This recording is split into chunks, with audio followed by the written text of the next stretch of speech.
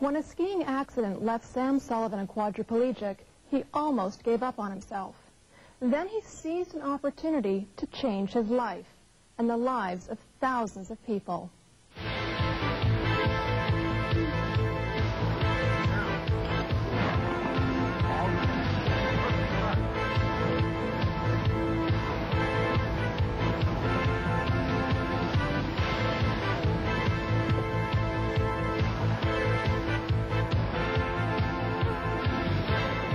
Well, my accident was kind of a silly thing. I was bored and decided I would try skiing between my friend's legs.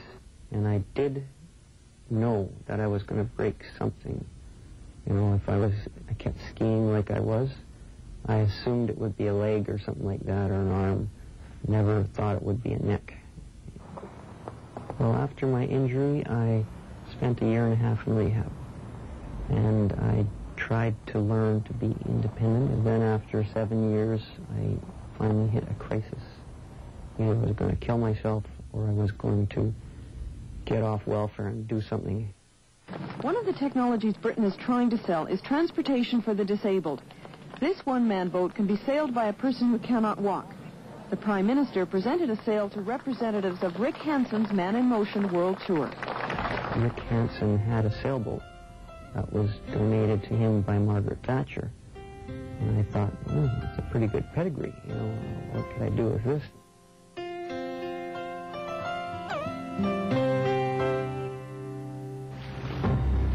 I was looking for a sport that I could do, that a severely disabled person could do and compete with less severely disabled people and even able-bodied people. When I started this, disabled sailing was not really a sport, and it wasn't really taken seriously. But people would, you know, smile at me, but, you know, they would kind of roll their eyes as they were turning their head, you know. Fortunately, I was able to find some people. We put together an organization and started to try and you know, find volunteers, find people who were interested in sailing, and then raising money. And so that became my thing, really, is to find the money. Sam's got the stealth approach. You never know that his hand's even been in your pocket when he asks you for ideas or time or money. And as a matter of fact, when you turn around and you find that your wallet isn't in your pocket anymore, that it's in Sam's hand, he looks at you, gives you that stupid smile of his, and you find yourself thanking him for giving it back to you.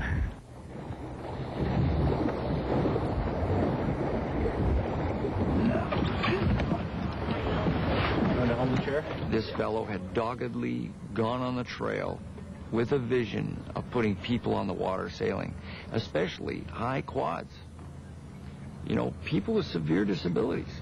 I found that, you know, there's so many people that once they saw you have a vision, some sort of a dream, people love that, and they love to be involved. And so it's really the people who have put their energy and been willing to, you know, just roll up their sleeves and start doing something. That's truly the most amazing thing to me of all that work that goes into this thing. The experience of sailing was really quite a powerful metaphor for me. The wind could be against me, the waves could be against me, and yet I could turn the negative power and actually make it propel me forward.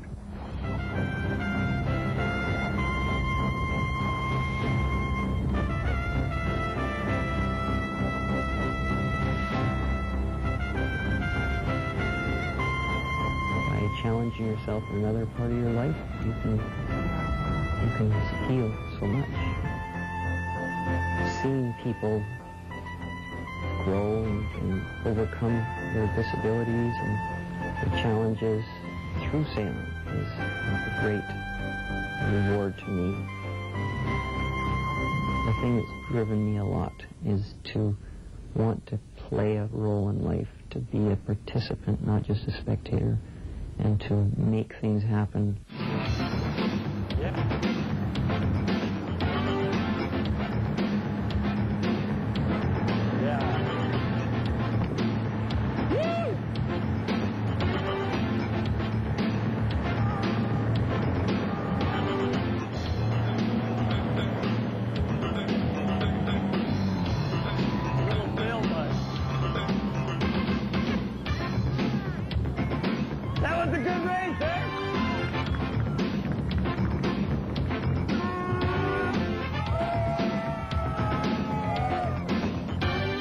perfect comeback.